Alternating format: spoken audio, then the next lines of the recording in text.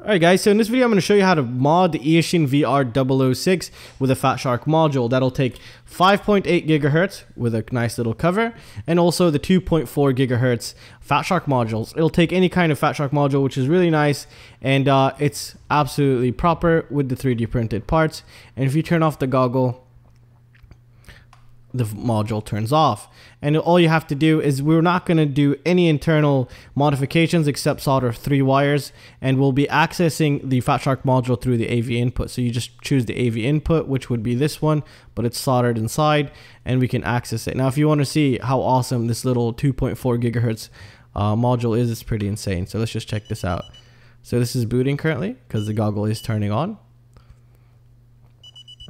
Alright, so I'm going to go into the menu, and we should see the menu on there once we choose the correct input here. Now I'm going to switch the input. There we go. So now I'm actually switching through this. What does it say? Band scanner. Now the Vr006 doesn't have something of this nature. So this is currently the OSD coming from this Fatshark module, which is really, really nice, as you can tell right there. So it's just absolutely phenomenal. So that's what I'm going to show you in this video. So stay tuned and let's just get started.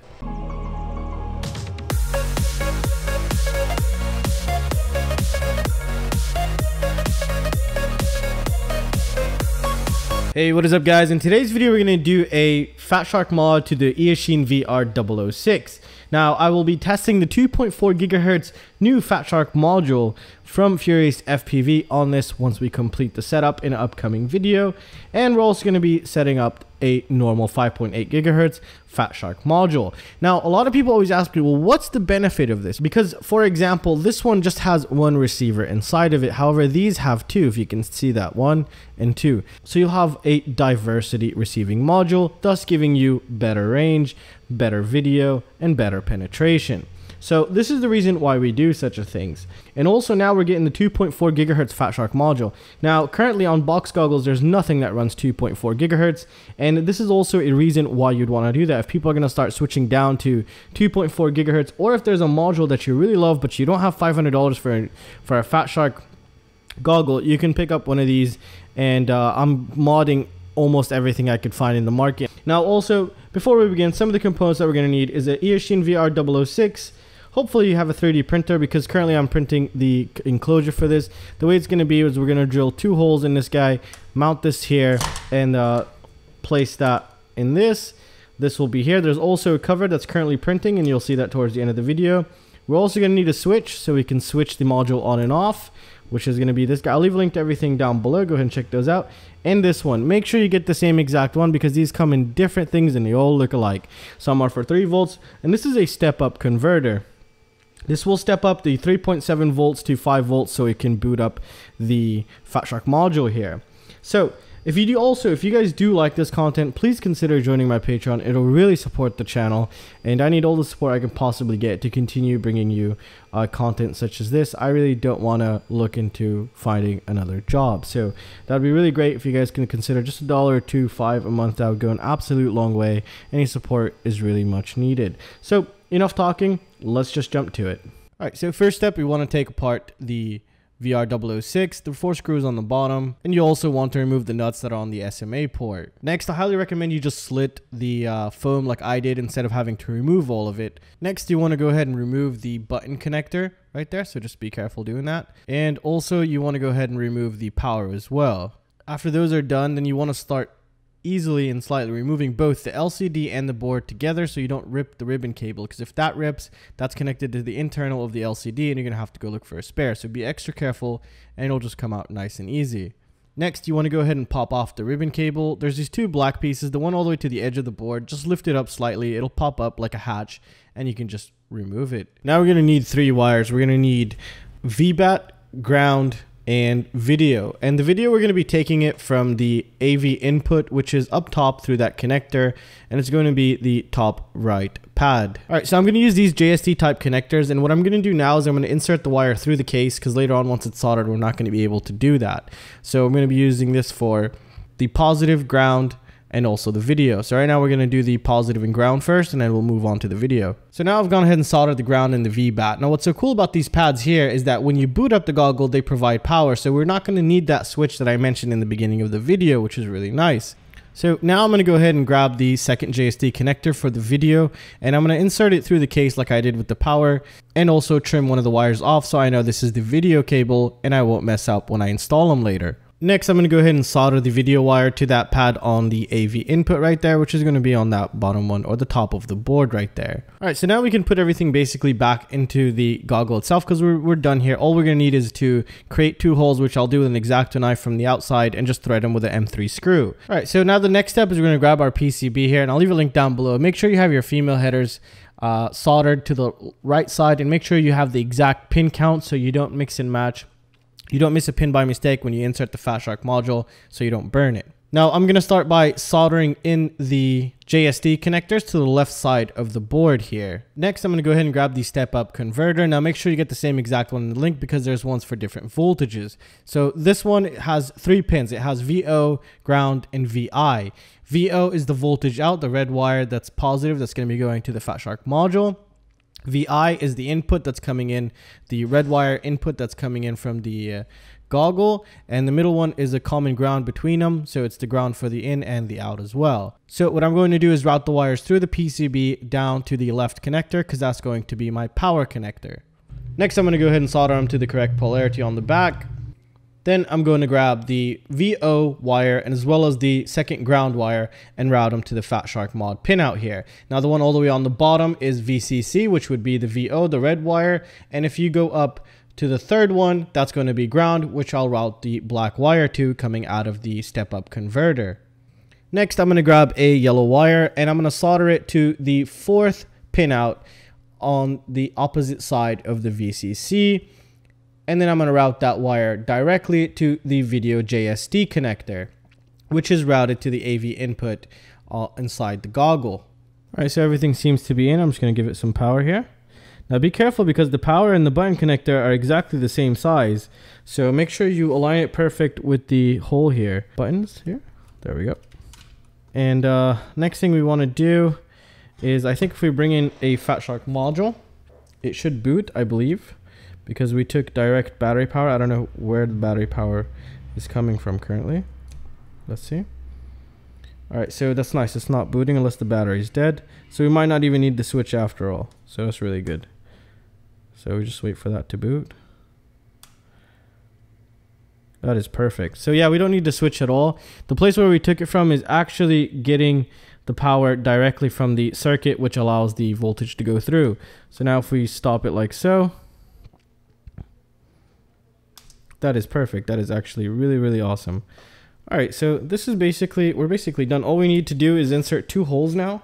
So this switch is basically useless. And yeah, I'll make a new 3D designed one without a hole for it. So now what we want to do is we want to actually grab this and somehow use double-sided tape to stick it into place, or use super glue as you please. I'm going to be using double-sided tape here. This is really good double-sided tape. I get it from Tesco. Sometimes they don't have it, sometimes they do. Okay, so we want to make sure, this is to the left and these are right here, so we can drill holes out. And you could even use double-sided tape to hold it into place here if you wanted to, but the way I designed it was to go right next to the Eachine logo, as you can tell right there, and you can drill those holes and it'll just be perfect. Okay, so that's good. This one we can cover it with some heat shrink or something, but I'll probably do that in a little bit later. Or you know, I'll just put also double-sided tape below it because this is also non-conductive.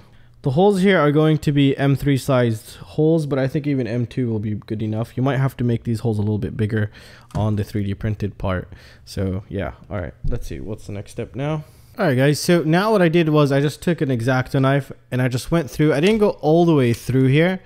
I just got in pretty deep until I saw it kind of bulge out from the back, and then I just got an M3 screw, screwed it in, opened up that hole nicely. Now all I got to do is just align it, bring in my second screw here, and then just thread it through, which is what I'm doing now. And the 3D printed part is just exactly enough to be threaded, so it's going to fit really nice and snug here. So that's a huge plus also. So as you can tell, let's just zoom in here. So I'm just double checking that I have it aligned here.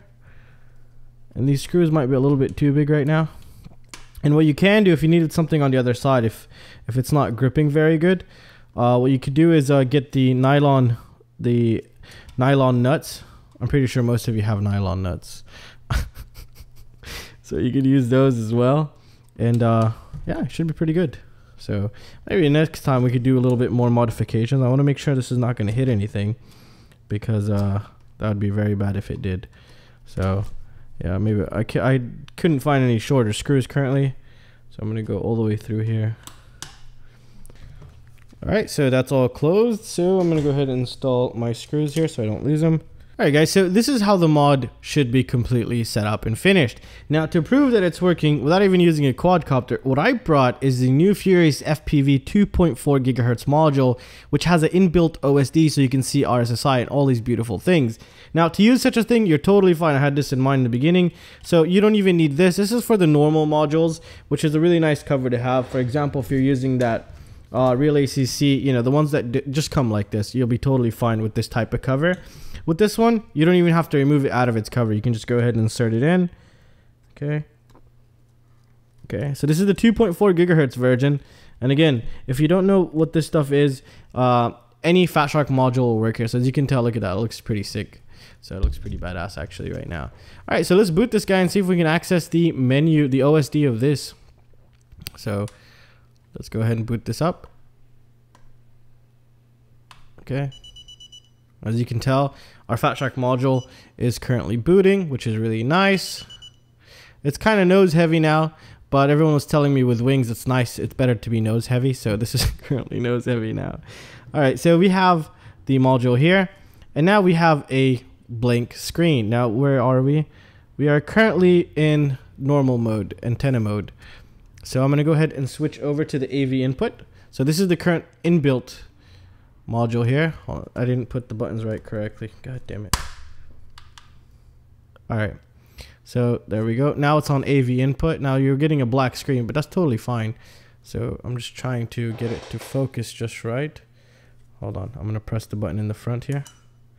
There we go.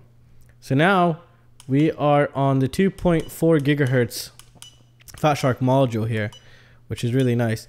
Now if you don't believe me, see antenna bar graph. Now if you flip it over, you'll see antenna bar graph OSD layout.